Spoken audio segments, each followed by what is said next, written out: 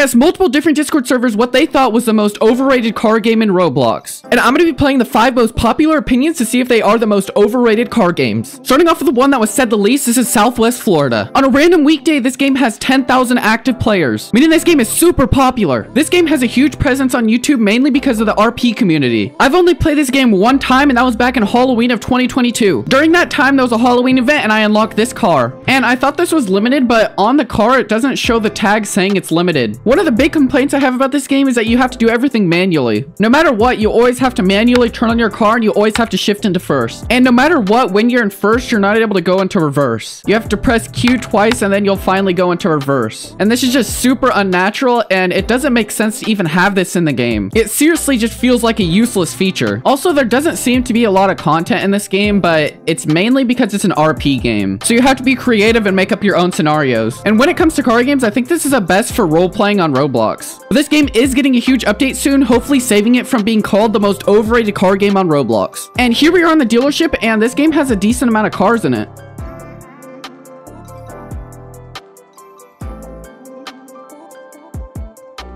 Oh, no, I can't. No, I'm not gonna. There's also a lot of the game that I haven't explored. For example, the jobs. You can become a criminal and break into gas stations and banks and steal money. You can be a firefighter and fight fire. You can be a paramedic and save some of the criminals that die. You can be a police officer and stop the criminals, and a whole bunch more, but I think most of them are kind of similar. Also, if we head over to one of the mechanic shops, we have a huge amount of variables that we can change. For example, the engine, force induction, brakes, weight, tires, transmission, suspension, wheel width, wheel size, camber, offset, steering, drivetrain.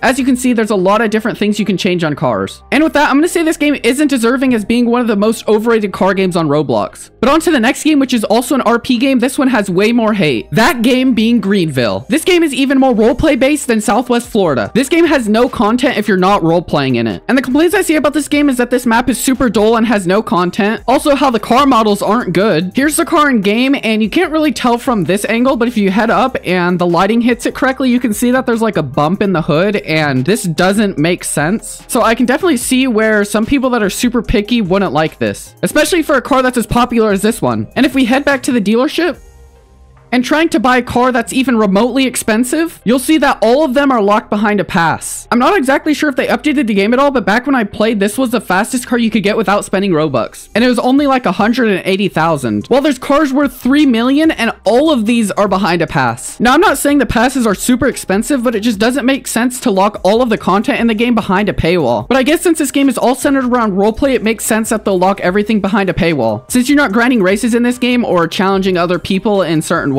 And I'm not exactly sure the specifics, but I remember the best way to earn money was to set your speed control to around 60 miles per hour, meaning having a faster car literally didn't matter, because I think it's trying to reward players for driving the speed limit. But this game is just also so weird with how it does everything. But if you're bored with your friends, you can hop on this game and you'll have some fun on it, as there's a whole bunch of role-playing opportunities you have in this game. And with that, I would definitely say this game is a contender as being one of the most overrated car games, because there's a lot of imperfections in the game that I feel like should be fixed even though they're not. But with that, let's move on to the next game. This game being Car Dealership Tycoon, and I believe this to be the most active car game on Roblox currently, with almost 16,000 people active on a random day. And it also has 1.8 billion visits, meaning it has 500 million visits, more than the second most visited car game. And I do have to say this game feels super repetitive after a while, as the main focus is to upgrade dealerships, but after you've done one, there's no point of playing the game anymore. And there's almost no way to add more content to a game like this, meaning it might be stuck in a loop of everybody saying this game is super overrated. But if you're playing this game for the first time, it's actually really fun and you'll understand why it has so many players. What they've done to try and make this game more enjoyable for other players that have completed dealerships is adding races. But this completely removes the main idea of this game, which is tycoons. Another reason people hate this game so much is because of all the pop-ups that come up on the screen. By adding special offers or different things that'll make you spend Robux on the game, which in-game purchases are something that almost every player hates. And I have to say that I think there are better ways to implement tycoons into a racing game. But this game does have the most visits out of every car game, so it must be doing something right. And this game, just like the others, is able to hold up a huge audience on YouTube. And here are all the cars you can buy in the game as of now.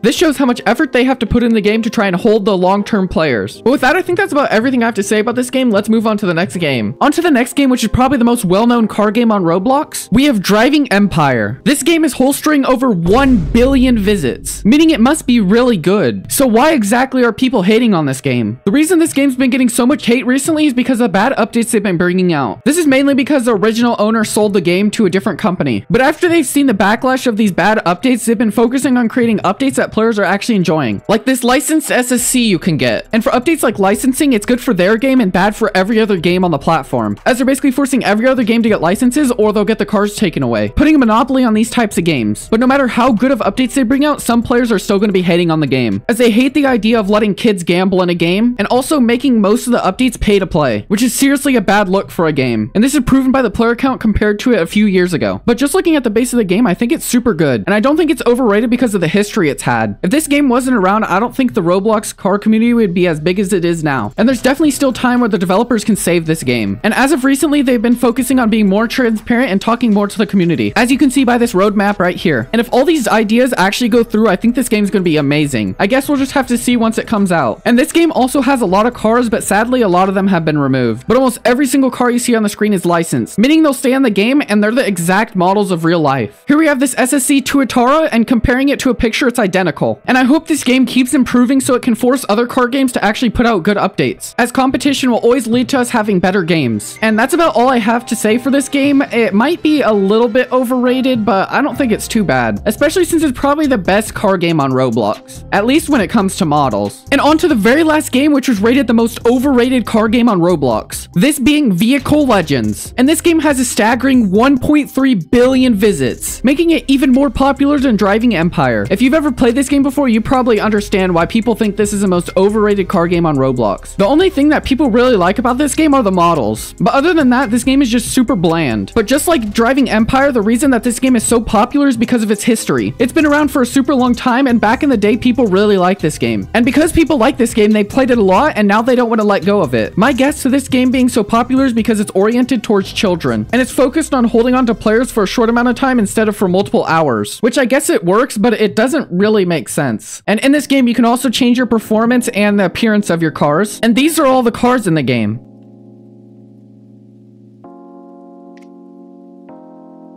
This game might have the most out of all the games we've seen so far, and that's not even counting the motorcycles, airplanes, and boats. But when looking at the main content of this game, it's just races. And there's only 1, 2, 3, 4, 5, 6, 7, 8, 9 races in total over here. There is some races for boats and planes, but once you complete all these races a few times, it just feels repetitive and boring. And it's crazy how some people almost have 300,000 wins and 1 million miles. What do they see in this game that makes it so special? But with that, that's the most overrated car game in Roblox. Let me know down in the comments if you think any of these are overrated or if there's any other that are more overrated than this, and I'll see you in the next video.